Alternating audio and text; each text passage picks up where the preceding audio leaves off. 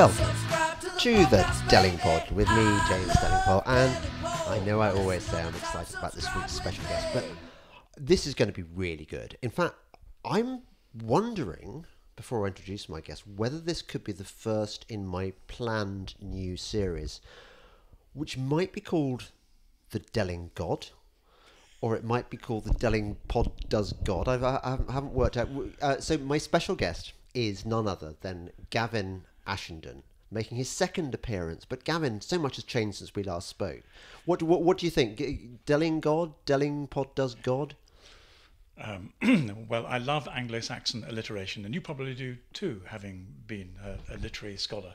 But it's got to be beautiful, and I think that doesn't sound beautiful in the mouth to me. But it's on brand. It's got that kind of Delingpod and God. The little space between the Delingpod and God. I don't think.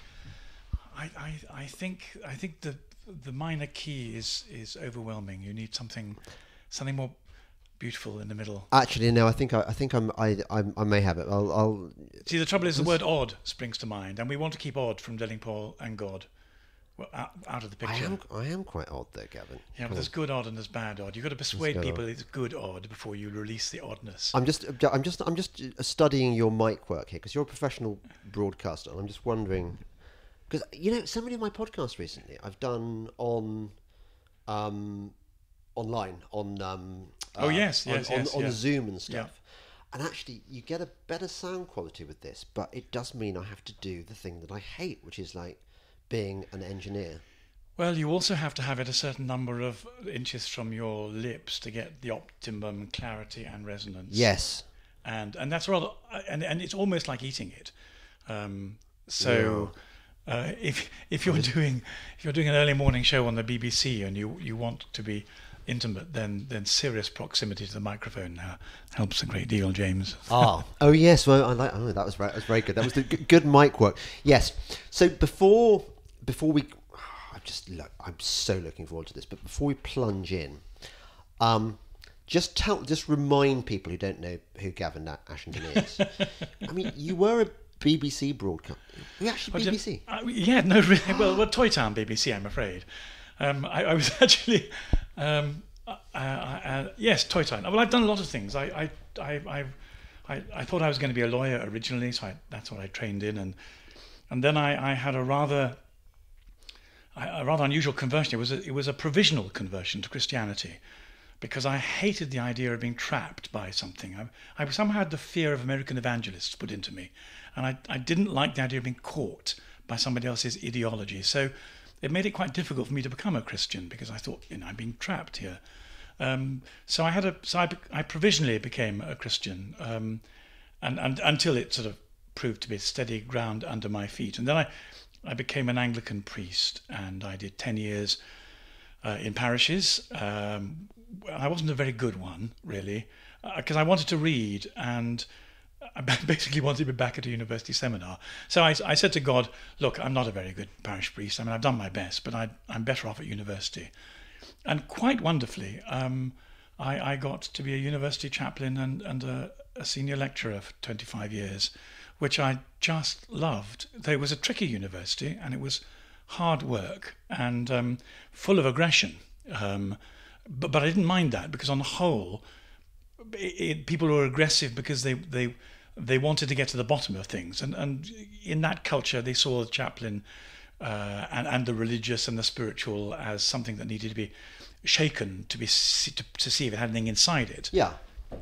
So aggression from whom? Atheist colleagues. Oh, yeah. So, yeah. One of the world's most famous biologists would hang around the bar waiting for the chaplain to come in to have fun with him. And and we became very good friends. I liked that. But it would be silly to pretend that most of my original encounters with my flocks, as I saw them, were not initially full of mistrust and lacked a certain amount of initial charity. Yeah, there's somebody on my Telegram channel who is he's obviously read a lot of Christopher Hitchens, or he's very confident, very evangelistically atheist, evangelistically atheist, and some people say, should you keep him in the group? He's constantly sort of slagging off all your Christian friends, and I say no. He's great. I mean, number one, he's great entertainment because he is. I mean, I just love the fact that he's so angry about God and stuff. And secondly, because I kind of think he's ripe for conversion. It's a terrible thing to... No, but what you're saying is he's really serious about not being made a fool of, and that's why he's cross with you and the others, because he believes that they're being made a fool of, and there's some element of profound righteousness inside him, which is properly morally offended by this. It's just he's got the calculation wrong. It comes out plus instead of minus, but he doesn't know that yet. So his motivation is great. I was in Jersey for 5 years as a vicar, and if you told me that the person who would stay in touch with me most was a retired doctor consumed with fury by religious people who writes to me every week, just like your Telegram friend, saying, for goodness sake, Gavin, you can't be... Do you know what these stupid Christians are saying? They're saying this now. Explain that to me if you possibly can. So I say, yeah, actually I can. And what, they're really... You've just missed the right end of the stick, dear man. But he's the one who keeps in touch with me. And I think that... I think that atheists can be our best friends sometimes. The people I find most difficulty with are the ones who don't give a damn in the middle, who just move through life as though there aren't any mysteries, conundrums, paradoxes that cry out to be solved, and take everything as though it's kind of normal until they die, and then they're shocked and a bit surprised and say, how did that happen? Exactly. You said something earlier on as well, which I wanted to pick up on, because it's quite interesting about how you were put off Christianity, and it describes my own feelings before I became, turned to Christ or whatever. Which is another whatever. Well, I don't know what the phrase is. No, but see, because I think what you're saying is, so the trouble is there are codes, aren't there? And as in politics, the kind of language you use is carefully nuanced, and people say, oh, he's one of us, or he's on our side, or he's got it right, or he's balanced, or he's deluded, whatever. It's very difficult finding the right kind of religious language that tells the truth without making you a hostage to some group or other. And I think that's what your whatever signifies. And frankly, absolutely, whatever. Yes, but I was afeared in much the same way, I think, because a lot of men are absolutely terrified of getting married. They think basically you've lost the game. Once you get married, and I always used to believe this, once a man agrees to get married, he's lost, because that is the whole purpose of women. What they do, they're out there to ensnare you, to take away your freedoms, and to boss you around for the rest of your lives. And that's the deal. And it's unfair, because what you as a man want to be doing is going around shagging and with your mates and so on. And then you discover, if you're lucky, well, I have, that actually I've really enjoyed being married. It's been great. But in the same way, the whole Christian thing, there are all manner of different ways to Christianity. We've got lots of friends who are really in kind of, I say lots of friends, we know of people who are in hardcore religious sects where they are really kind of constrained by various rules and so on. And then you've got that whole what's it called? That happy clappy Blairite one. What's it called? The alpha thing. The alpha course. The alpha course. I mean, there is no way I'm ever going to do an alpha course. I mean, you can. It's very packaged, very branded. Yeah. Some people like packaged and branded. But you see, the thing is, Gav, I'm not going to sit here and diss people who do that, because that's their way.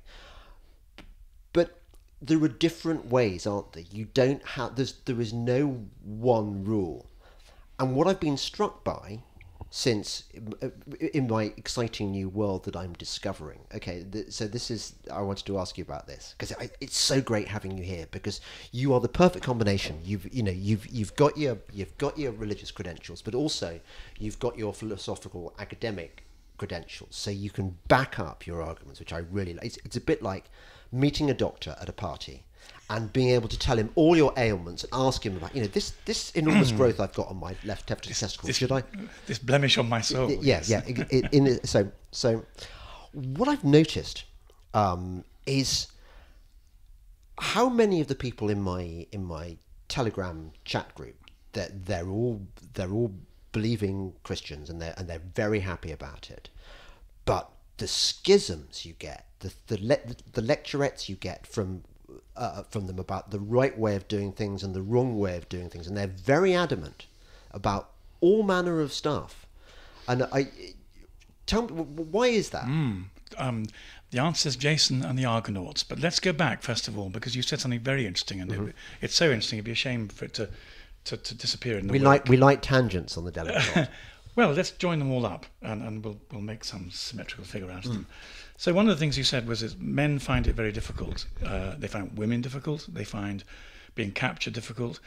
And of course, you're right. Men find love difficult because essentially there's something fairly primitive about masculinity. We're good at power. Physically, our first reflexes are responses to power, and when we grow up, we like to be strong and powerful, and at work, we like to be strong and powerful, and some women like us to be strong and powerful, and some men don't like us to be more powerful than they are. So power is the natural primitive currency of masculinity, I think. And of course, the problem with feminism is that it lost its trump card, which was compassionate love and sensitivity, and moved into the power stakes with men. And on the whole, women. This is the terrible truth, and people will be very cross with me. But let's put it out there. When women ape men, it is no more beautiful than when men ape women. And part of the problem with the gender wars we've got at the moment is we've both suffered identity crises, and we've got involved in a power struggle, which is really quite ugly and doesn't do any of us any good. So, but let's go back. It was always the case you couldn't get men into church very easily because they were terrified of getting married, not to a woman, but they were terrified of that invasion of their heart by a living God that they didn't understand, didn't know, couldn't calibrate, had no idea about. And basically, it made them, if I may use the vernacular, shit scared. Yeah. And they ran a long way. And on the whole, it usually took a massive crisis to get a man to stop and to think about being loved by God. Why am I here? Do I matter? Who validates my existence? Who forgives me? Who accepts my blemishes? Who inspires me to be a better person? These are all love questions, and very often women fulfill the purpose of answering them for us, but ultimately women can't carry the whole can. They're God questions primarily. Funnily enough, women, I think partly because of the whole childbirth thing, the mystery of, where the heck did this life come from? Partly because they don't so easily rely on brute force as we do. Yeah. They're not so easily seduced into thinking they can manage a level of existential independence. And so I think, risking the stereotypical or even further, women often find spiritual conversations basically asking the question, do I matter? Was I made in love, by love, for love? And how can I live for it? They find it much easier to ask these questions than men do. But if men don't come to that kind of, if we don't have that dialogue somewhere, and it's easier to have it with a strong man, because part of the problem is that there aren't very many masculine men in church. They dress up too often in lace. They become They often find the models of masculinity a little bit too far down the scale. Yeah, and high church Anglicans tend to. Let's not go there. There is a tendency, but the problem with that is there are very few models of masculinity. Which one of the reasons I was often drawn to C.S. Lewis and Tolkien and the Oxford Inklings. That's another tangent. But let's go back. I just wanted to talk about being vulnerable to getting married and yes. being vulnerable to God. And you were then saying, why is there so much schism? And I was saying, Jason and the Argonauts. So I think the fact is, any conversation about God you have is first of all, you never get raw God. You only get God mediated through human experience. Yes. So we're a bit like human instruments, and some of us like tubas, and some like piccolos, and some like triangles. Some are good instrumentationally at picking out the melody, and some are not very good. Tubas are not very winsome with melodies. But you've also got the problem of evil, and one of the real difficulties we have in our culture, ever since Freud in particular, but there are all kinds of other reasons, is the recognition that we're in a metaphysical struggle. So all the great philosophers, all the great literary minds, all the great artists know about this kind of cercoso in human affairs. But there's something in the 20th century that is terrified of trying to recognize evil. And what I'm getting to the point of saying is that if human beings are trying to strip down the truth about God, I'm just reminded of Jason and the Argonauts. So there are the Argonauts about to go for the Golden Fleece, and they're faced with a huge band of soldiers rising against them. And Jason is told, pick up this lump and throw it into that army of soldiers. And the rock hits a soldier on the head. And immediately he lashes out at the bloke next to him, thinking the bloke next to him has done it. And the bloke next to him says, "You blighter," or words to that effect, and lashes him back. And everyone else gets caught up in it. And of course, they've mistaken the cause of the blow. But the church is a bit like that. Christians are a bit like that. We suffer blows from sources that we haven't quite recognized, and we begin to take it out on each other. And if we only stopped for a moment and traced where the violence came from, we would be less inclined to make each other pay the price for it and begin to realize that actually the real source of the violence lies elsewhere and requires a different approach. Yes, well, it's, in a way, you've gone at least a quarter of the way to answering something that's often used against Christians, which is, well, what about all the people who've died in the name? You know, what about the wars between Catholics and Protestants? What about the Crusades? What about all these things done in the name of the religion? You know, religion has killed more people than communism. I think I dispute. Except, of course, it hasn't. But anyway. I dispute that. And they say, what about the Inquisition? Do you know that Obama killed more people in 8 years than the Spanish Inquisition did in the whole of its history for religious reasons? I heard this put the other day, and I was so taken by it, I thought I must keep that and use it. Because, as you quite rightly say... It is a keeper, you're right. It's a keeper. People say, you know, how can you be a Christian? How can you become a Catholic, particularly in the face of the Inquisition? So Obama's bombing raids were done for philosophical and religious reasons. The political chemistry of the decision-making was not a religious vacuum, right? There was a lot of religious involved in it. And so for religious, philosophical and political reasons, Obama licensed the killing of his ideological enemies and killed more people in the 8 years of his presidency than the Spanish Inquisition did throughout the whole of it. Now, I'm not saying the Spanish Inquisition was a good thing. Far from it. We'll come on to that. I'm just saying that people make unfair and improper comparisons. And if it my sense of what one does with the whole violence issue is that Christianity is essentially a restraint. So I mean, some people say, Ashenden, how can you possibly be a Christian? You're not a very good quality human being. You're a restrained psychopath. I'd hate to meet you if you were cross on a dark night in an alley, and they'd be right. And then I would say to them, if I hadn't become a Christian, you don't know how much damage I would have caused. I would not have been restrained. I would have pursued my enemies to the end and crushed them. I would never have turned the other cheek. I would have taken the other guy's head off. I wouldn't have dreamt of being patient. I would have won every bloody battle I've been faced with. I would have been as unstoppable as I possibly could, because why should I let another human being triumph over me? Becoming a Christian changed all that. And although I'm not a very good Christian and not a very good human being, the world is so much a better place that my basic instincts have not been able to play themselves out without restraint. Now, what's true of me is true of a lot of people. For example, if we go back towards the medieval period, people look at the Christian nations fighting. So nations have always fought. You should try out the early Europeans, the Saxons, the Jutes, the Angles, if you want real violence. But one of the wonderful things that the Pope did is he severely limited the days on which people could fight. So there were only about 30% of the days of a 365 days when you were actually allowed to use violence. The other days were Sabbaths, holidays, feast days, festivals, and you weren't allowed to take it to your enemy. And I think that's a very good way of explaining not that Christianity legitimizes violence, quite the opposite. Jesus invited us to turn the other cheek, and it doesn't happen because it's so incredibly difficult. But one of the byproducts of Christianity is a certain taming of our capacity for vengeance and violence and anger. And when you look at Christendom, I don't want to get into difficult, but let's look at Jesus and Muhammad. One of the things Muhammad did was he personally, either personally or else by immediate agency, chopped off the heads of about 400 Jewish prisoners. That was how Muhammad did his stuff. Mm-hmm. Look at Jesus. he didn't. He didn't, no. And Christianity and Islam model themselves on their founders.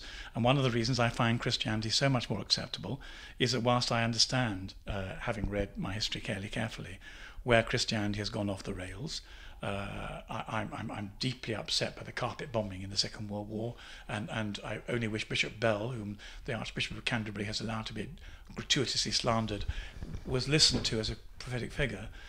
But the great thing about Christianity is it does not legitimize violence. And one of the great differences Christianity and Islam, which I treasure, is that in Islam, if violence takes place, you may very well find that actually it is sanctioned either by the Koran or by the Hadith or by tradition or by culture. But in Christianity, violence is never sanctioned. And therefore, James, if you go out as a Christian and you do some violence to somebody, I can say to you quite properly, you're going to have to stop that and say sorry. And indeed, to remain a Christian, you're going to have to stop that and say sorry, or you can't stay a Christian. Yes, the Bible is quite clear on that one, isn't it? Yes, it really is. And it's a sod, I have to say. I think it's about the toughest thing, having to forgive one's enemies. It is the toughest thing. I mean, we struggle with it forever. There are people, I can only forgive by degrees, I've discovered. So the very first thing is to say, okay, I give in, I'll try to forgive. Yeah.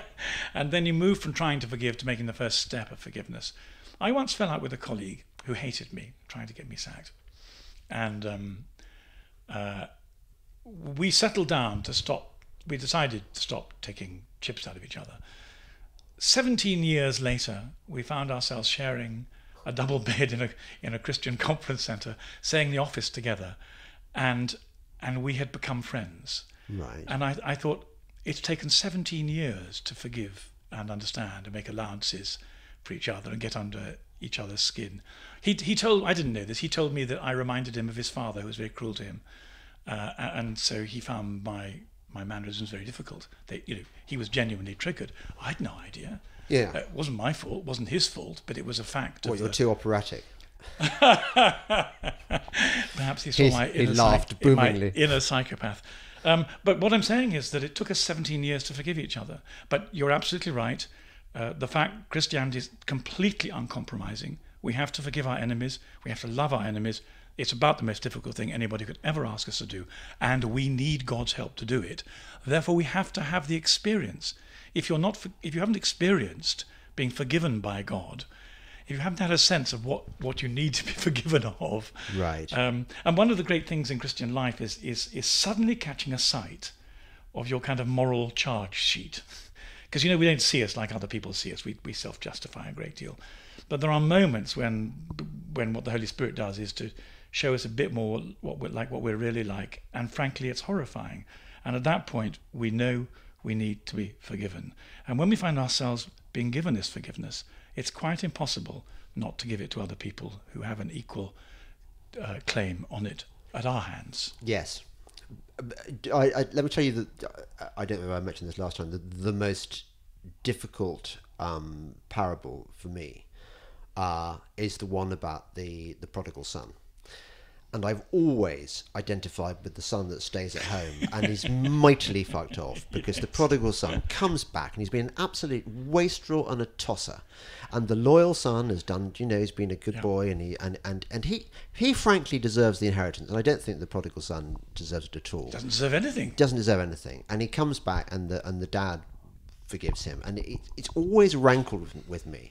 And this is probably... Well, I probably reflects the way we all feel about this forgiveness thing. But see, that's the reason you're pissed off with it. Yeah. Is because when you've looked at yourself, you've only seen a bit of yourself. You've only seen part of your narrative. You've only seen the odd chapters. But there's another part of you, particularly in God's eyes, that has pissed off, that has gone for easy living, comfortable. Yes, you're a high lever, James. You know how to live well. Yeah. You're not averse to the prodigal lifestyle. No. Which is why I'm not looking forward to the the terrible period where everything goes seriously tits up before we get the good bit. What's it called? The horrible bit that we've got coming now. Are you talking politically or? No, I'm talking about end times. The end times, the apocalypse. The really bad shit. Yeah. Yes. Yeah. No. Well, there's an awful sense that whatever language we use, we're certainly at the close of a civilization, and it may be bigger than that. Yes, I agree. Yeah, no, but you and I have had the most wonderful life to live. We've lived in great, stable comfort. Inflation frightened me a great deal, and unemployment frightened me. COVID has not frightened me, but I do fear that the next 10 years are going to be difficult for our civilization, partly because we're self-destructing. Our culture is committing suicide. It's having a most dreadful... It's not just an identity crisis. It's willing its own destruction and doesn't know why. Yes, but we're also being suicided. Yes. By the real, the sort of the bosses, if you like, the evil bosses. In video game terms. So we could argue about whether they're symptom or cause, but it doesn't matter. The fact is, it's all one dynamic. Except I didn't want to go in that direction. Or rather, we Let's can. not. No, we will later on. When we get really XX rated. But what I wanted to talk about was the forgiveness thing. So, am I not allowed? It would really. There's no way of denying this.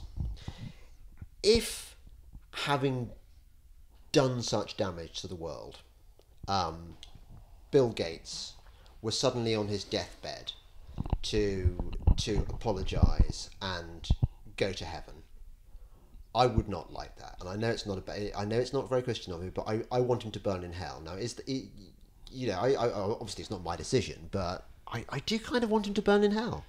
James, one of the nice things about becoming a Catholic was I was finally able to own my Dante and own purgatory.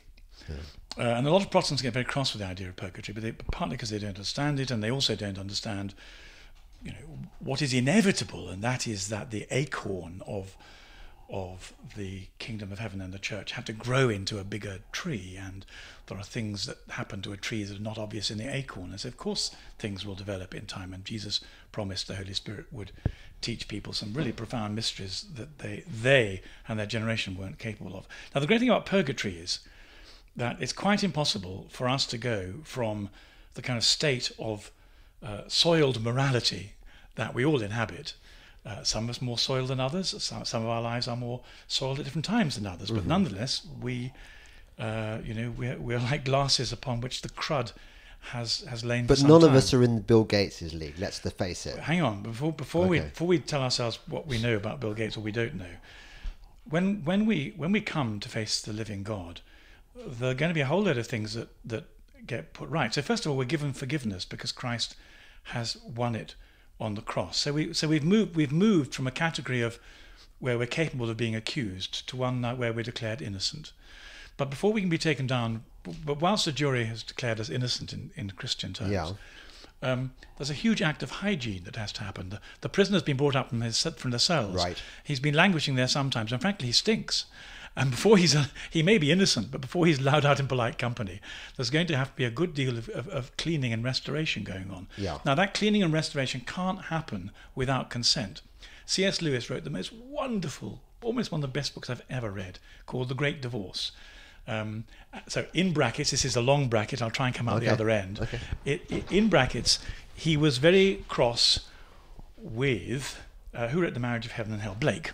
Right. He was very cross with Blake because Blake was doing a Jungian thing and saying that on a kind of moral scale, good and evil need each other. There's a kind of symbiotic relationship. You pick up good, turn the other side of it, it's evil, pick up evil too. And so C.S. Lewis was outraged by this and said, no, morality is much more like mathematics. You've got to go back to where you went wrong. So here's a really quite a significant philosophical, religious, aesthetic argument that's taken place in English culture for the last 200 or 300 years. So Lewis was very cross about Blake's misreading of Christian ethics, and so in the face of the marriage of heaven and hell, he wrote a book which is called The Great Divorce, but it's the great divorce between heaven and hell. Right. And so the conceit is that you have a busload of people, and there was a medieval tradition that they were allowed 1 day in the year out of the refrigerium, out of purgatory, and they were brought to the frontiers of heaven. But each of them had a bit of cleaning up that they were unwilling to consent to. And then he has about 8 or 10 character types, and he does a marvelously astute psychological analysis of how each of the things that we're unwilling to be sorry about or to give up stand between us and entrance into heaven. Now, whatever the state of Bill Gates' soul, and I don't know what it is, he's going to have to be sorry. And I think if you saw Bill Gates being profoundly sorry, let me give you an example. I suspect that all the people I've hurt in my life may present themselves to me, and they may stand between me and the gate of heaven, and I may have to say to them, I'm really sorry. Yeah. And I may have a long line of people to work through before I can progress. Because they've got a claim on my forgiveness. Yeah. I can't just waltz into heaven having done some damage and say, well, God loves me, so it's all okay, isn't it? Yeah. The Catholic Church is much more realistic about the damage we've done. And it may very well be that Bill Gates is simply going to have to, first of all, own up to any damage he's done, and secondly, ask for an apology, ask for forgiveness. Yeah. That may take him some time. And if you saw that happening, your heart might melt a little bit, and you'd say, "Poor blighter, this is tough going." I can certainly see it taking, in the unlikely event that he ever shows any contrition, I would say that we're talking thousands of years. Thousands. Well, the great thing about purgatory in the Catholic tradition is time isn't a problem, but the will is. I mean, one of the reasons, again, I like being a proper Catholic, is the sense that there's an immense privilege in being in time and space. God has given us agency, spiritual, physical, intellectual, moral agency, which is highly geared. And we can have a great deal of effect by our actions, by our prayers, by our sacrifices. And the problem is the moment we die, whatever happens is there's much less traction. Better to get your repentance, your forgiveness, your love, your acts of charity in now while you've got traction than find yourself in this. I remember when students came to me saying they wanted to kill themselves, and I had to talk them out of it. First of all, I had to say, well, I've thought about this myself. And I'd read them the wonderful poem by not Dorothy, early 20th century, very clever woman of letters, Dorothy Parker. Yeah. Razors pain you, rivers called cramp. Well, for another time. Yeah. And I would say, you want to kill yourself because you're cross and furious and hopeless, and we talk about, how are you going to do it, and the important thing was to get it out into the open and have it talked about and recognised, and therefore less frightening, less threatening, less powerful. And I remember one girl she was trained to be a lawyer, and she was very power and choice were very important for her. And I said to her, what happens if you get to the other side? She was fixated with throwing herself in front of trains. I said, what happens if you get to the other side and you discover that you've caused the most immense damage to the train driver, and he lost his job, and his family went down the tubes, and by your act of self-destruction you've actually caused a whole cascade of horror, human horror, that you're morally responsible for, and at the other side you are without power to put it right. You can't say sorry, you can't go and meet them, you can't make reparation, you're stuck. And the thought of being stuck to this woman who was concerned about her power of choice was so upsetting that she said, it'd be far better to live, wouldn't it? And I said, well, I think it might. Because whilst you live, you can exercise these choices. But my great fear is that once we're dead in purgatory or wherever we are, our capacity for agency and choice is highly restricted. And I think people... I once had an experience. This came to me. I used to pray in church on Saturday nights, and I used to lie in front of the altar and pray. And one night the floor disappeared, and I thought, this is odd. What's this about? And this will sound surprising to you, but my major concern was, how do I get to the toilet? If I want a wee, I'm stuck, because see, without any floor, your feet can't press it. It may sound a no-brainer, but it's a great surprise when it happens to you. You can't move. You can't exercise the choice to go to the toilet. What if your bladder was to continue filling and you still couldn't get? Yeah. You know, I mean, I don't want to show myself as a primitive Neanderthal, but this was my major concern, and the floor came back after a while. But before it did, I found myself being immensely grateful for the material world that allowed me agency and choice, and became a sort of collaborator in doing things. And I've never taken the floor for granted ever since. And I'm just very aware that we have a lifetime, however short or long it is, of choices and the capacity of a choice. But we better use our choices while we can, because when death comes, we will find ourselves in some place without floor and ceiling, and you know, and accountable to God, and goodness knows where we will be able. How, you know, what will happen if then we want to put things right and we can't put them right? Yes, I wanted to ask you. This is a really tricky one, but I think it's kind of key. Various of the Christians, they're quite hardcore in my group, are absolutely adamant that you can only come to salvation through Christ. So I sort of, you know, I'm with them there. Except I know lovely God-fearing Hindu people, for example, who I think live as good lives. They live, you know, I picked Hinduism as just one example, but they are spiritual. They're in touch with, you know, they do good deeds. This isn't hard at all. It's ever so simple. Oh, is it? Oh, tell me. Well, it's terrible. Well, the reason it seems hard is because we've been over colonial in our philosophical categories. Yes. So, if you were to say to a Hindu, Jesus is the way, the truth, and the life, he'd say, well, this is all very interesting, but the way to where? And you say, well, to God the Father. Well, which God the Father, the Hindu would say. I'm not sure I necessarily want to go to the God the Father of the Jews. I may want to go somewhere else. So why are you assuming that Jesus is the way when there are clearly a whole series of different options? All you're saying when you say Jesus is the way, the truth, and the life is that if God looks like the Father, then you can only get to him through Jesus. And one reason you can only get to him is because Jesus is the only person who's told us about him. So before we had Jesus, God was the unknowable, terrible force who came with a series of faces. One, there was a face of Thor, one of Allah, one of I was going to say polyphony, but I mean polytheism. If one stops taking the God of the Bible for granted, then and you say Jesus is the way, he is indeed the way to God the Father. Now, if you don't want God the Father, then you can pick another way to another God.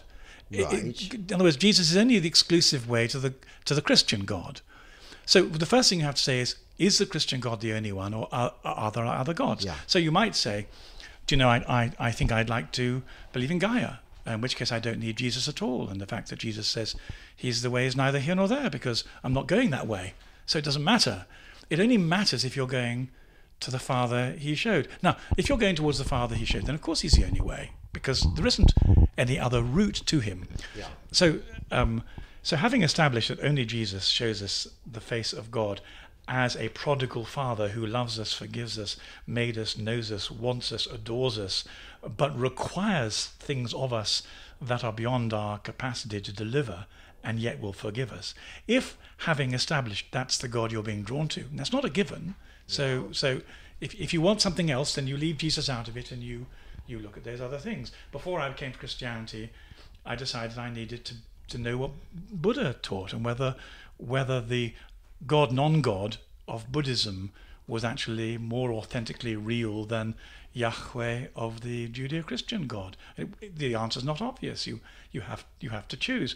In the end, the problem I had with Buddhism was that the thing that made my life richest were my friendships, and the map by which I navigated what I did was essentially based on the way I treasured human beings. I had some wonderful friends, and if I went down the Buddhist route, I would be required to detach myself from those illusions to come to a kind of full nothingness. And I thought, I can see the philosophical virtue in this full nothingness in which my appetites are dealt with. But what about my friends? The Mercator map of Buddhism didn't take into account the things that I felt truly mattered, but Christianity did. Right.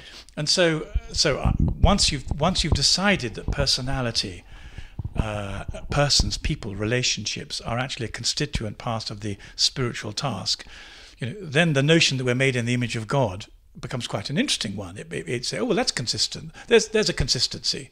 The reason I like these people is because they've got a bit of God in them, and I'm rather attracted to that bit of God. I there's a lot of other crud in there, but so there's a consistency there. Now, so Jesus is the only way, and nobody else can give you forgiveness, and nobody else can introduce you to your Father, because nobody else has tried. I mean, nobody else has said, "Come to me, I'll show you the Father." I mean, no one has. So in one sense, of course, he's the only way.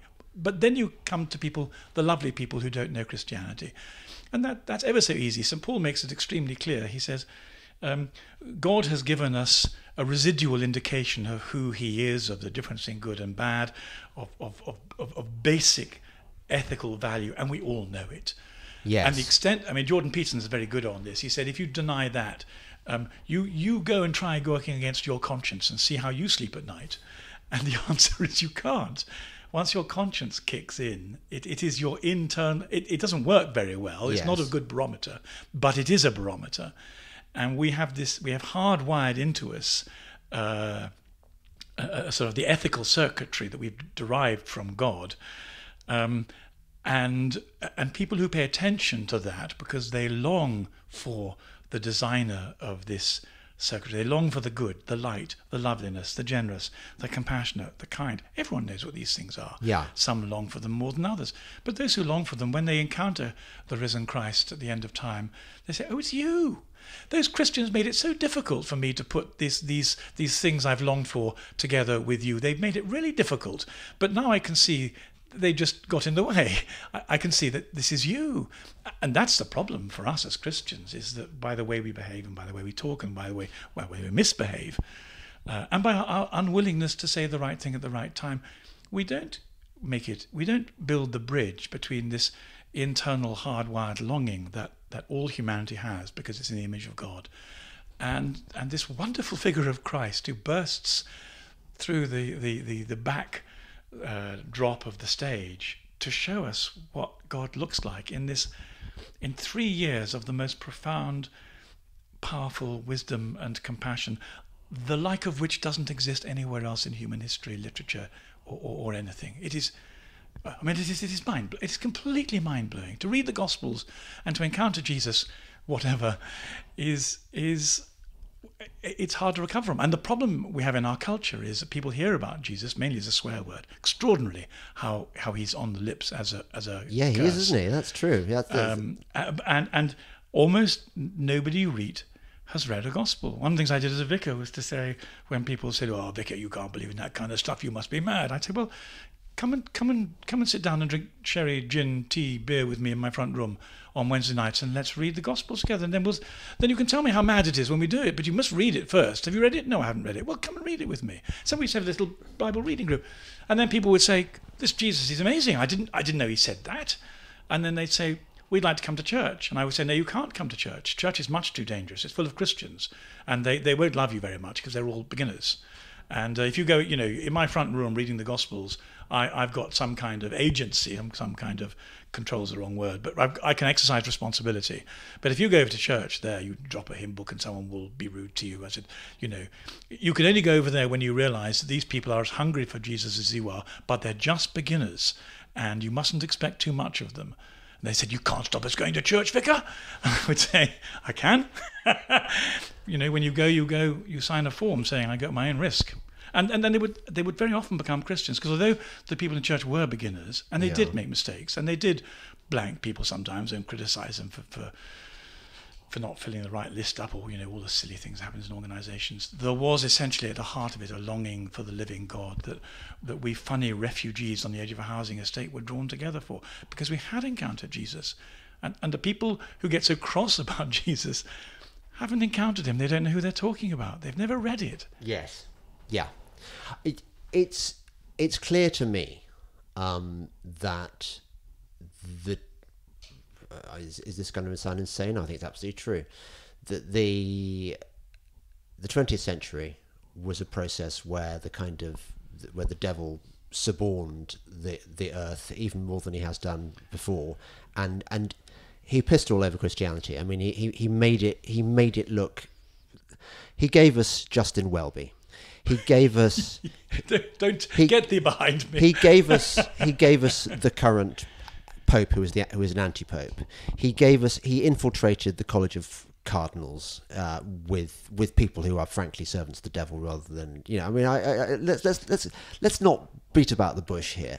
Me, you may not have heard of the vision of Pope Leo XIII, and in 1873, I think he was. The accounts are a little bit muddled, but they also agree. He was celebrating Mass in the Vatican, and he had a vision of the coming century, the 20th century, and he fainted. And he was carried off into a side chapel, and people wondered if he had a stroke or if he was going to die. And he came to, and they said, what's the matter, Father? And he said, well, I had a vision of the 20th century, and there was a conversation between Jesus and the devil taking place, and the devil said, I can destroy your church completely. And Jesus seemed to give him permission to try. And the following century, go on, and if you're hard enough. And the following century is going to be the most terrible century for the church and for Christians. And everyone must learn to pray the prayer to St. Michael. We are engaging in the most terrible spiritual warfare, and we need all the angelic help we had. And he required all Catholics to memorize and to pray the prayer to St. Michael the Archangel, which after Mass, which they did until Vatican II, won't be surprised to hear, abolished it. Of course. Now, as it happens, the 20th century, as you're quite right, was the most diabolic century. One of the things that softened me up to become a Christian was discovering Auschwitz, and my conviction that no human being on their own could have done that. There had to be some diabolic perversion at the heart of that. I couldn't see my German cousins who loved Goethe, Beethoven and Mozart. I couldn't see them managing the concentration camps out of the devices of their own imagination. It had to come from somewhere else. Yeah. There had to be an extra factor, and I went from the concentration camps to Solzhenitsyn and the Gulag Archipelago, and those were the two events really that prepared me for the need to become a Christian.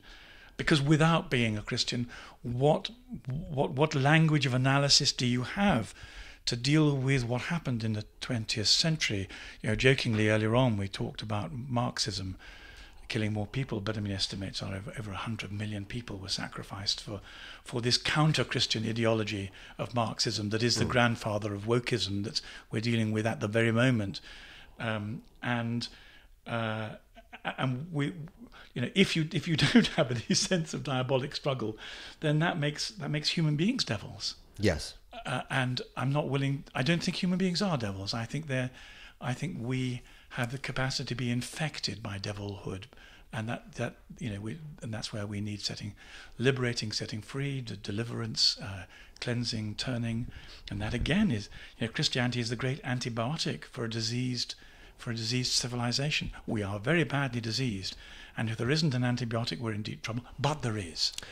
Because I was thinking, if you were the devil, and you wanted to, you saw obviously God as the big threat. I mean, if you, and you'd be thinking, okay, how can I weaken this religion, which I don't like, because it's bent on destroying me and rejecting me.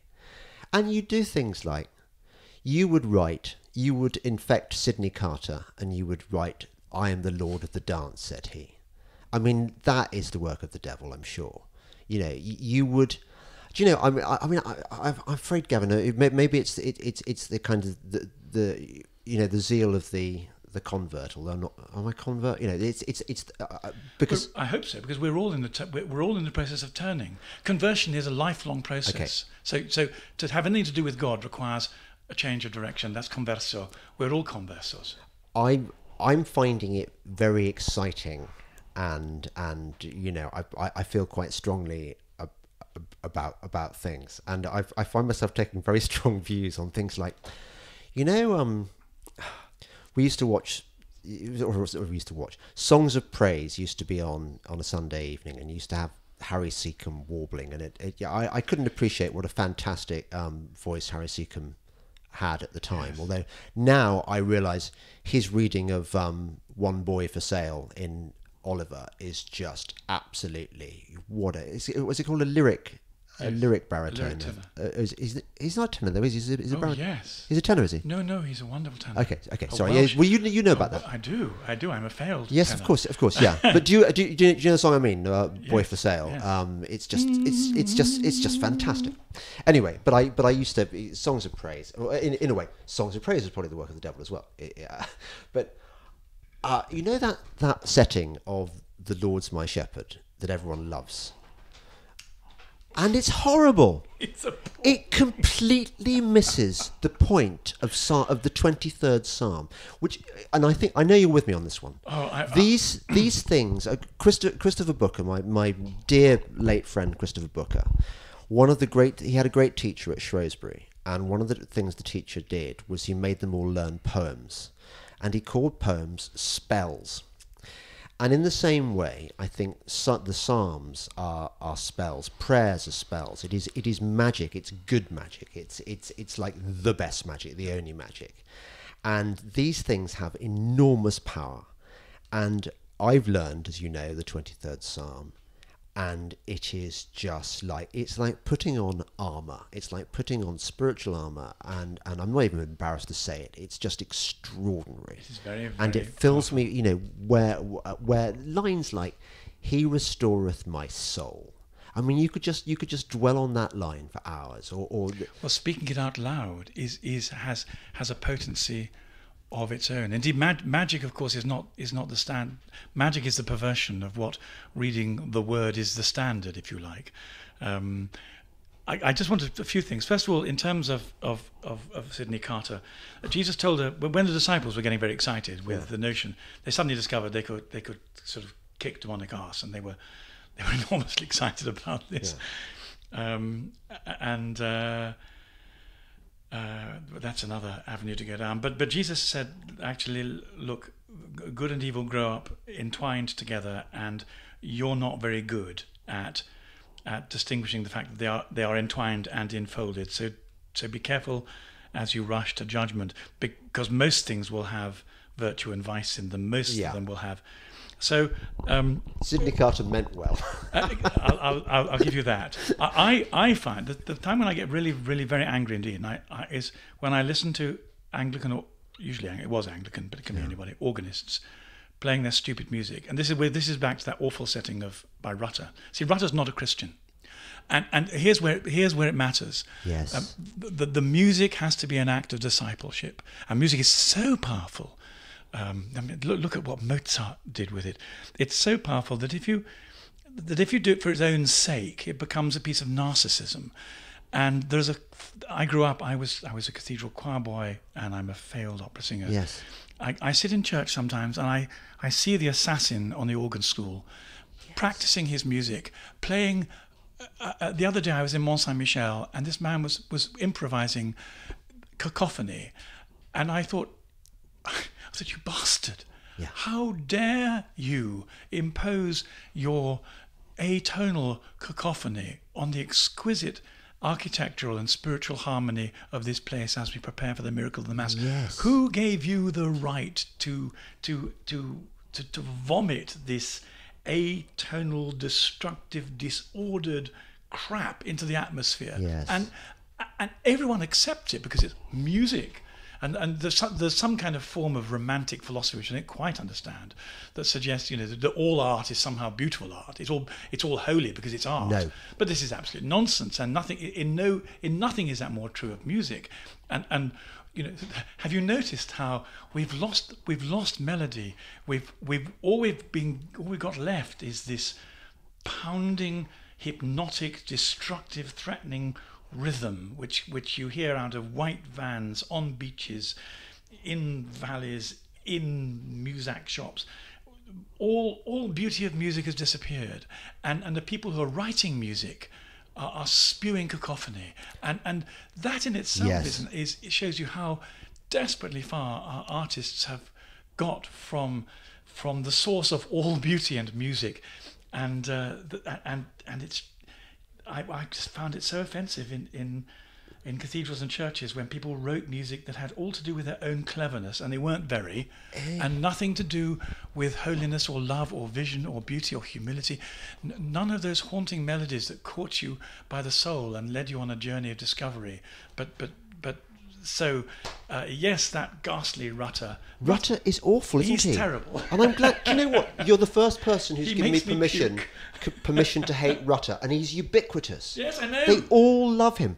I tell you, I think they think it's religious music. I sometimes get. Oh, that's nice. I get flashbacks sometimes, Gavin, of the shite. There's no other word for it. The absolute shite that I used to get. I was in the traditional English private school system. I was of an era where you went to chapel every weekday, twice on Sundays, morning song, evensong, and matin. What was it? Matins and evensong. Matins, evensong. And we had congregational practice on Saturday mornings to practice the hymns. And our music teacher, who molested the boys,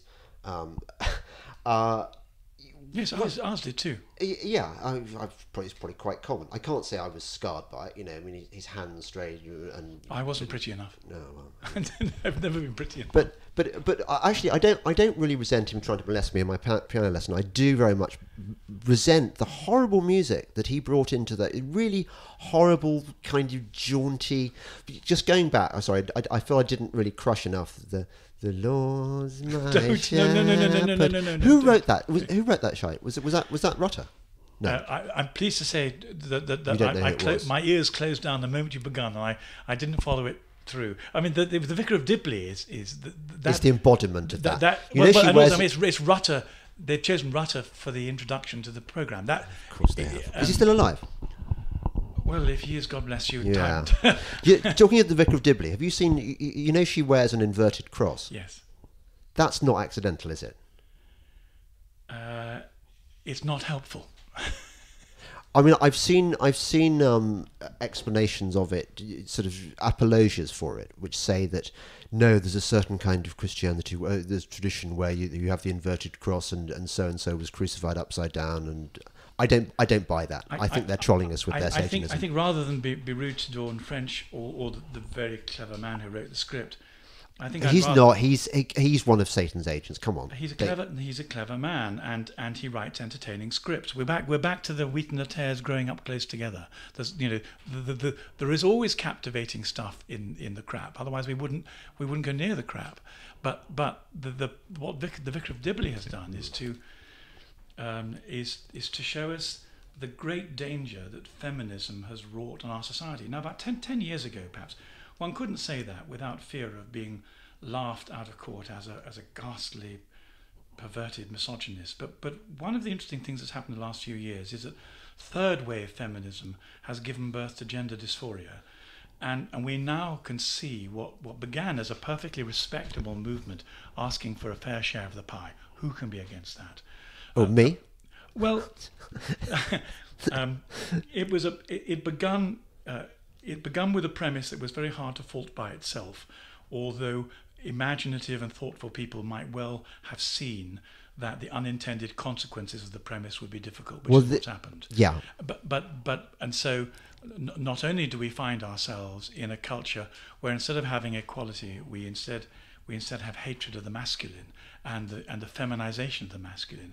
We have an appalling, instead of being stronger in who we are in our gender roles, we are utterly confused. There's a kind of gender dysphoria come upon the whole of society, and this a terrible notion that reality is what you make up inside the extraordinary disordered imaginations of your own head, which has utterly killed any appeal to objectivity, ethically, aesthetically, in any other way. And essentially the Vicar of Dibley is a kind of pantomime, an attractive, clever pantomime entertainment of an idea that looked really quite attractive to begin with, but of which the damage has come from it has simply been utterly terrible. It's also the problem of capitalism. Capitalism consumes human beings for purposes that aren't always in our own interests. But the combination of feminism and capitalism has done the most dreadful damage to us. Yeah. I don't know whether there's going to be anyone who is not religious who has got this to this stage in the podcast, because I mean I they'll have gone by now. What do you think? So I would have thought. I would have thought the atheists are going, oh, fuck that, I'm not having this bollocks. It's No. The real atheists will be with us still because okay. There'll be little bits of what we say that they say, wait a minute, I agree with that, and you know, if only James and Gavin could cut out the middle crap. and so, you know, bless the reasons they're passionate atheists is because they're really committed to finding out what matters, and they like the idea. You know, every so often we and they believe the same things. I mean, the God they hate is the God I hate. They have a picture of some kind of crotchety old grandfather. Well, that's the thing. So this is what I was coming to. I just in case there are any kind of atheists or kind of people, or the people in the middle, you know, who aren't Christians, think. I just want to say to them that that Christianity does not have to suck. It does not have to be this embarrassing thing that you feel awkward about. And in fact, all the things I think that made many of us feel awkward about Christianity are not really the essence of Christianity. I went a few years ago. I've mentioned this before on my podcast, but it's worth mentioning it. I went to Mount Athos. And I didn't know it at the time. It was a sign. It was part of my journey. You know, there were so many things like meeting you, for example. We talked about this before, and it's fantastic having you as my kind of sort of father, confessor, kind of advisor figure. It's been really great, and I think people are sent to help us, aren't they? For sure. Yeah, that's been my experience. And the thing that really excites me about Christianity is the kind of it's real, and the mystery of it. And okay, so I'm not allowed to use that word magic, but nevertheless, the extraordinary things that happen to you. I think we preface it with holy magic. It's a bit like luck. We shouldn't say good luck because it's a terrible philosophical aberration. But Charles Williams used to wish people holy luck. Yeah. And I think you can redeem a concept we want to stretch out and use because there's no better one. Yeah. So, okay, but one thing, I'm not going to become suddenly sanctimonious. I'm not, you know, if there's ever a rave again and I get the chance to have some MDMA and get off my face to dance music, I'm not gonna go, oh no, God says I can't do that. I'm not going to. Well, there also I'm still not going to do the Alpha course. But the thing that draws me to it, and I think you feel the same way, is this just like, for example, okay, so I got my father-in-law's Bible, and it had these red letters in it, and I didn't know what the red letters were. I thought, I wonder if I can work out what the red letters were, why some of it's in red and some of it's not. And then I realised that everything in red is the actual verbatim transcript of what Jesus said. And you read this stuff, and it's not like the kind of Jesus, you know, we have an anchor, da da da. It's none of that stuff. It's this extraordinary, powerful force. It's almost like a kind of spiritual, psychological braille. The words are lifted above the surface of the. I mean, there's a stature to those words. The narrative around them, the syntax doesn't have. And red is the right colour to say, here's the mountain range. I'm up in the mountains again. I see the intellectuals all sneer at red Bibles. They assume they come out of sort of under-intellectually developed American culture. It's a horrible snobby thing to do. But what they don't understand, I've always loved red text because it prepares me. You know, the fact that the red is coming prepares me. Sit up, pay attention. You're about to go for a really exciting ride. Here are the ipsissimum verbi. Here are the words, and and every one of them is like a grenade going off. Yeah. They're quite incredible. I think one of the things that draws me to Christianity, which is one of the very important things you said a moment ago, is the most. Of course, I've met some Christian shits. Of course, I have the sanctimonious, inauthentic people who appear to be play acting with religion, and it stinks. I don't like it, and I hope to God I've never had that effect on other people. I may have done, but I hope not. What draws me is that the most authentic people I've ever met have been serious Christians. There's a wonderful story about a lady who was converted. I watched the Borgias again. I got the video set because of this story. So the Borgias came out, I think, in the 80s. And it's a most extraordinary period in European history. And there was a little lady... The 80s? No, the Borgias. And the medieval papacy. And there's a little old lady who became a Catholic and was asked by her friends, because when the Borgias first came out, everyone was talking about how can you possibly become a Christian and a Catholic with the epitome of all incest, power, malevolence, horror, and poison. Isn't that the church? And she said, well, clearly it was, but she said, what really has absolutely blown my mind is the fact the church is also Mother Teresa. So, and I'm so moved by the holiness of Mother Teresa whenever I see her, whenever I hear her, when I look at those nuns pulling despoiled babies out of dustbins and taking the image of humanity from being garbage to children who are washed, loved, educated. This, which of course is a kind of a prototype of what Christ does to us. He lifts us out of the garbage bag and then makes something wonderful of us. So I'm so astonished that a religion can have these two things, that I think I see the Borgias for what it is.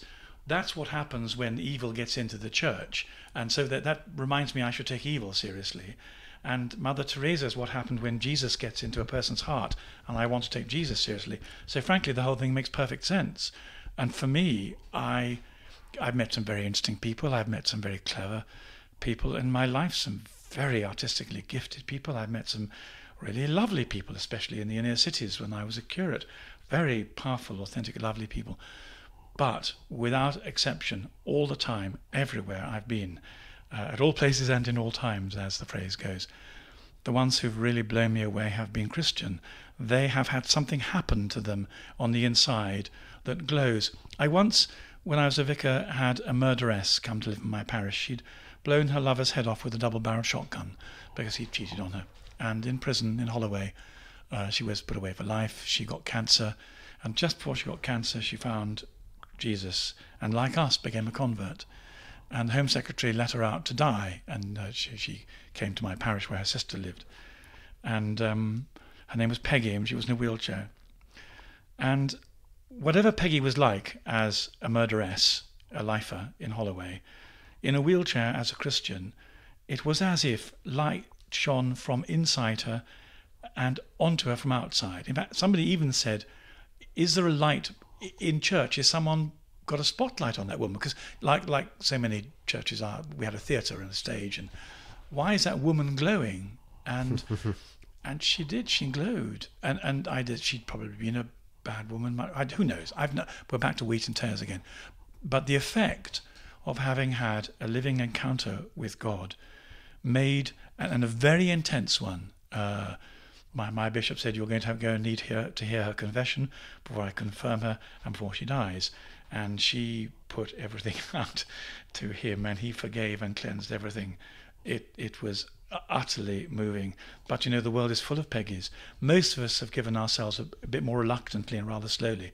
But when you see the real thing happening, well, it's gobsmacking. Yeah, exactly. I think I certainly think that it doesn't have to. It just enhances you. It doesn't kind of. It's not like you become. So people are afraid we're going to be diminished. That was the fear. If you fall in love, if you get married, if God captures you, He's going to take away the stuff you like. He's going to take your personality away, your sense of humour, your Yes, that's the horror. And of course, one of the things I've realised is that so many of those voices that I've heard in my ear have not been the oncoming of a psychotic episode that lurks only around the corner. Did you ever read the books called Don Camillo, the Don Camillo series? I know of them. Well, I grew up reading when I was small, and I just think he's right. So they're the stories by an Italian journalist, Giovanni Guareschi, I think, and all of them are centered around a communist mayor, Peponi, and a very hard-bitten Italian parish priest called Don Camillo. And in all the pictures, there is a good angel and on one shoulder and a bad angel on the other. And in my teenage years and beyond, I scorned this cartoon spirituality, thinking this is just yuckily simplistic. And in my old age, I think that's exactly how it is. I need my guardian angel because I keep on getting this spewing stuff, telling me lies. God doesn't like you very much. You're a failure. You're a waste of space. You can't cope. You're a complete... You're just talking about the whole of my life up until recently. And for much of my time, I saw this as a form of personality disorder. And I thought, well, maybe I get a bit more therapy. Maybe if I find more people to love me, maybe... No. But actually, I've discovered... it's demonic. It's real evil, and real evil whispers stuff to us, and it takes quite a. I don't know why it takes so. I don't know why it's so difficult to see it for what it is, rather than to assume it's part of me that is hateful, awful, disordered, and unlovely, that is I can't live with very easily. And I think that's where so much of the psychological disease that is rife in our society at the moment is that we have turned up the amplification from evil. We've stopped baptizing people, we've stopped catechizing people. Some of the bishops have closed the doors on the Eucharist. The churches have been closed. Christianity has been diminished. Ethics has been diminished. We've been killing our babies, and the volume of evil has been turned up. And one of the consequences, this infernal muttering in people's ears has grown louder, and they think therapy and pills or loud music will help, but actually they're not the solution. No. Well, but you mentioned earlier on one of the main reasons this has happened. It's Freud. Yes. Freud is, definitely an agent of the evil. Well, he was, of course, very cross with the Jewish God, and he was very angry indeed, and set out to draw a map of the human psyche. Which was really very interesting, but back again to good and evil lying close together. Intellectually, it was really quite interesting, and it certainly floated a lot of people's boats, so to speak. But the notion that the most powerful driving force within us was a form of sexualization was, in a sense, a form of self-prophecy, because we quite lack that idea. We're addicted to pleasure of any kind, and to be given permission to understand ourselves as frustrated sexual creatures was a great license for a European society that had endured the diabolic horrors of destruction the wars had brought on us. But even Freudians and post-Freudians and post-Freudians and so on down know that almost everything he taught simply wasn't true, not only because he faked his experiments, but because it doesn't hold up. But it's caused the most enormous damage. And one of the things that's caused most damage is his notion that if you sense voices, stimuli, murmurings, this is a sign of your oncoming madness. It isn't a sign that the angels and that the good God is trying to speak to you. And of course, contrariwise, if you hear bad voices, this is your neurosis, your disorder, and only a psychiatrist or psychotherapist or a psychologist can help you. And there's a small bit of truth in those things, but majorly untruth. I've got a church I want to show you, but and we can actually talk for hours, and I wish we had several lifetimes to do it, because people I'm sure who've lasted this long will be wishing we could go on. But I just wanted to. They might also be wishing we would stop. No, they never do that. They never do that. I wanted to ask you, wearing your kind of religious historian's hat, when do you think it was that people stopped believing the devil as a real thing? When do you think we lost our understanding of the numinous and that? Oh, I think it's the Enlightenment and the Industrial Revolution, but mainly the Enlightenment. I mean, this is partly my, it was taking me a very long time to see it. And I'm sorry I've been so thick and slow, but I can be very thick and slow sometimes. It was the point where, in the 16th century, this wonderful revolution that moved alchemy to chemistry, which was a very, very clever thing to do, and upon which so much medicine and good science has been based. Gosh, it was clever. But it came at a terrible price.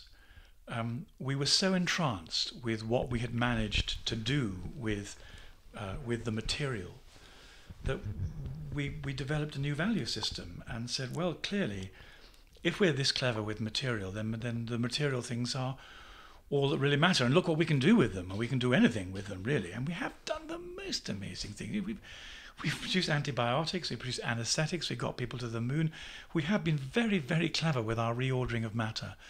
But at the same time, because there's always vice and virtue in every step, there was a sudden diminishment of the awareness of the spiritual. There was a rage against the Catholic Church, which said we are not going to give up our vision of the spiritual.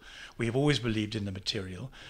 All science has in fact been promoted by the Catholic Church and built on the foundation that the Catholic Church has laid, saying we are in a universe where God is waiting for us to discover him. He is trustworthy, he is logical, he is encounterable, he has rules of mathematics. It's safe to do experiments. This is a Christian vision, despite the fact that Dawkins and others don't understand it.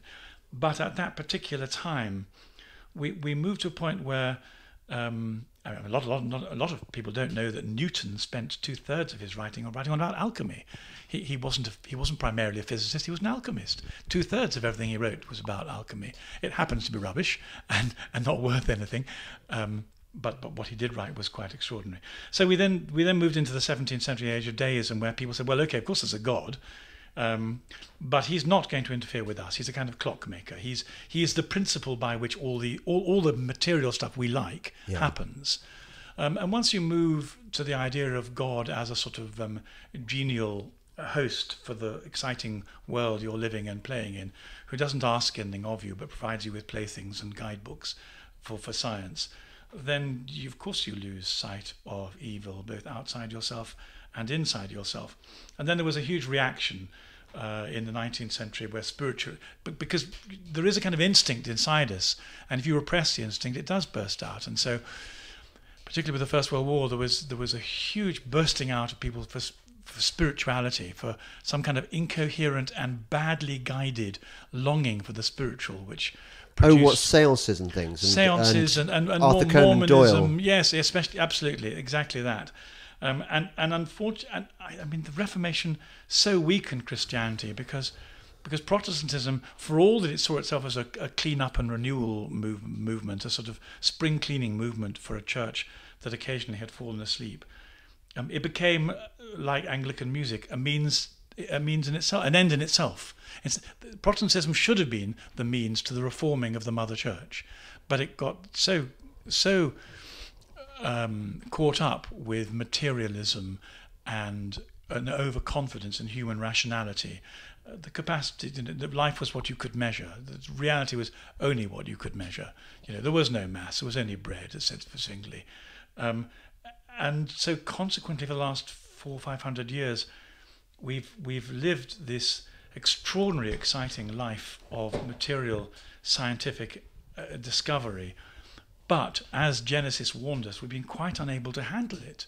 We've invented the atom bomb, as if, and Genesis says, the point about Genesis says, and the fruit of the tree of the knowledge of good and evil, it says to us, you may very well be able to eat this fruit, but can you handle the consequences? You may be able to have this intellectual and industrial and technological revolution, but can you handle the consequences? What are you going to do with the atom bomb? What are you going to do with the eco shit that you create, filling your oceans with plastic because you can't be bothered to carry your shopping home any other way? Can you live with the consequences of your own cleverness? And the 20th century and the 21st century are reminding us that we can't, and therefore, if people don't go back to Christianity, what are they going to find? One of the things we should be doing is saying to people, you don't have to believe in Jesus, you don't have to believe in the church. By all means, if you want to have a sort of fairly ignorant reading of history, have it. But come up with your solution. We're built to find solutions. What is your solution to the human condition, given what we've done and been through and where we've arrived at in the 21st century? And if it's not as good as Christianity, then you ought to think twice. Yes, I get that, but presumably, I mean, saying it goes back to the Enlightenment. I mean, we're talking what the 16th century. Yes, from the print. Essentially, one could say at the beginning of the printing press is partly what did it. That marks. It didn't do it. That marks the moment. So what? That's the 15th century. No, well, it's the 15th. I see it as the 1520s. I mean. 16th. Okay. So, but most of the people around then were believing Christians, weren't they? Or didn't they? So they gave up at that point. Do you think it was just a sort of for show? No, I don't. I think it's a misreading of what happened. I don't think most people have ever been believing Christians. In the same way, would you say, for example, that today most people are Democrats? Well, some are, some aren't. Some would like totalitarianism. Some would like no government. Some would like anarchy. If they are Democrats, they're unthinking Democrats. They're not reasoned Democrats. But we live in a democratic society. Right. In the Middle Ages, there was authentic Christianity, perverted Christianity, and people who lived in a Christian culture. It was much more nuanced and multi-layered than that. But at the time, the other ideas, which essentially had been pagan ideas, mainly the European ideas that came from pagan religions, had given way before the beauty of Christ. It wasn't Swinburne who wrote The Rise and Fall of the Roman Empire. Macaulay has that nasty distortion of Jesus, pale Galilean who's taken all the joy out of life with your horrible breath. But that wasn't the case at all. That was a dreadful misreading of what Jesus did. But a number of different philosophies emerged after the 16th century, and the most powerful of which, of course, was the utopianism that led to the French Revolution and is the springboard for Marxism and wokeism. So certainly, and I would say the Masonic movement too, certainly from the middle of the 18th century, the hubris in human affairs has replaced Christianity as being the driving force in European culture. Right. Sorry, I got distracted then by thinking about the date of the printing press and not knowing when. So when was it? 15? I don't know. I mean, Gutenberg. It would have been somewhere between 1480 and 1530. Yes, that's what I thought. I thought it was the 1480s, but yeah. I get that. So is that right? You reckon only a tiny fraction of the populace at any one time is actually believing and practicing? Yes, I mean, Christianity is extremely hard. Well, Chesterton said that wonderful thing.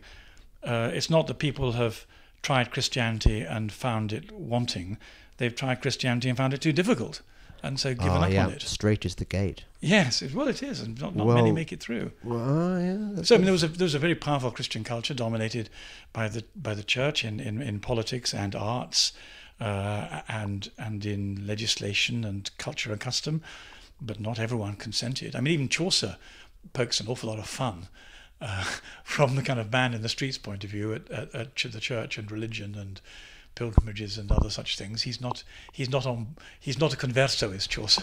So okay.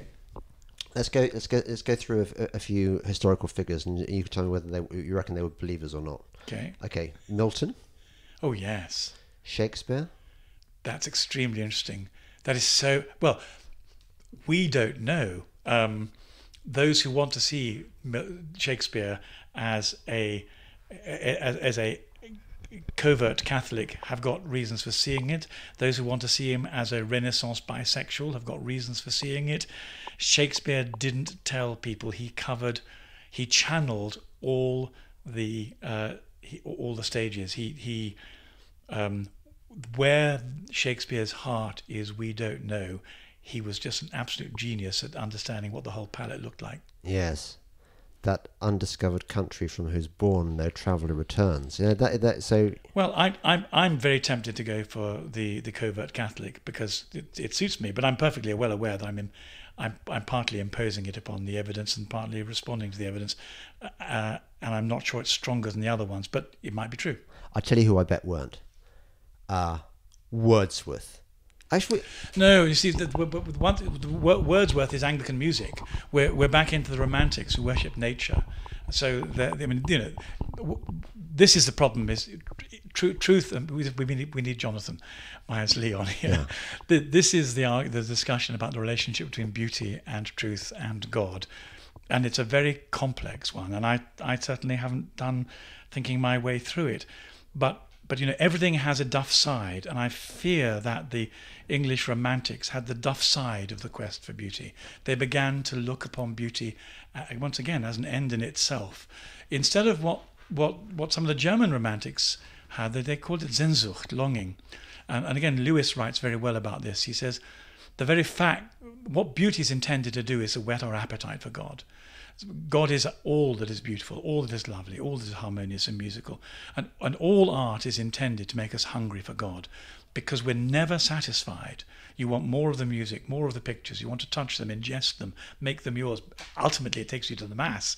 But if in the moment you treat beauty and art as an end in itself, like a kind of drug that you can get high on, you lose it. It disappears from your fingers. It's no longer there. Yeah. It always has to be the longing, the Sehnsucht, the halfway point between you and the creator of the universe. Maybe that's why scent is fugitive. So when you smell an iris, absolutely, and you go back and you want to recapture that first, mind you, the same applies to Coke. The first line is always better than the. But yeah, I think going back to the irises. I think scent and longing is a marvelous. Scent is a marvelous way of dealing with longing. Yes. Good. I always like having a tutorial with somebody cleverer than me. It reminds me of doing. Well, James, I'm just older than you. That's all. I've been around the block a bit. No, but you've taught in universities, and I did enjoy my podcast with Roger Scruton, where I felt like I was in a tutorial, and I was desperately trying to impress him, and aware that I fell short. Anyway, the most wonderful man. We could go on forever. But now, he wasn't a Christian. He was always right on the edge of it. Oh, was he? Oh, no, he's just a few moments. Roger was the most wonderful man, the most wonderful thinker, the most wonderful values. He went to the Anglican Church, but it's absolutely clear that his God was intellect. Right. And you know how you said, with a look of fear in your eyes, I'm afraid he'll take away the things I want most. And of course, for Roger, the diabolic temptation would have been he'll take away that great platform of your mind, your great muscle, your great self-identification. If you become a Christian, you will no longer be the philosopher. And I think Roger, I'm not his confessor, but my guess is... No, that is actually just... this is the problem. We keep sparking off each other and sparking off worrying thoughts. The bit where it says, you cannot serve two masters, God or Mammon. So as I take that, it means that, either you choose the world or you choose God. Yeah. But I'm not sure I want to renounce things like sex and drugs. So the world is difficult. We're back to vice and virtue. We're back to wheat and tares. What we want is a world where the things that we like are God infused. In other words, they lead us back to Him. Right. Because if they don't lead us back to Him, they're going to poison us. It's a bit like overeating on a badly cooked Chinese meal. Yeah. You end up by thinking, I wish I could puke this shit out. Yeah. And the problem with the world where it invokes our appetites for pleasure without responsibility, without leading us somewhere better, higher, newer, fresher, is that it poisons us. So you don't really mean it. What you mean is basically you're reiterating the temptation. I bet this stuff is nice to have. I'd like more of it. But the reality is, yes, it's nice to have, but if you have more of this on the terms you're taking it, it will make you very ill indeed. You won't want it. And so the things that are most powerful are ones that mean to be most rooted in God, including, well, I think I can't speak about the drugs thing, because I find I find the notion of altered states of reality so problematic, because why would you do that when you can pray and be in the Holy Spirit?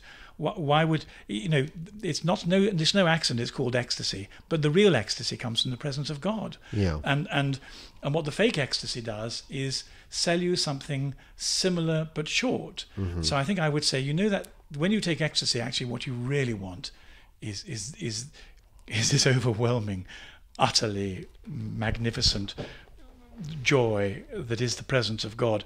And sex too is essentially, real making love is self-giving, self-forgetting, climaxing in an orgasm of unitive mutuality, which is not about yourself, it's about both of you together in a place where you are yourselves and not yourselves. Yeah. Now, if you treat it as an end in itself, you're going to have to learn the Kama Sutra and become an expert in God knows how many positions, because you're going to need variation. But if you see it as a means to an end, and the loving that you do of the other person is in fact a combination of the meeting of two minds, the meeting of two hearts, the meeting of two souls, then the sex is beginning to become a kind of fuel for all those other things, rather than all those other things.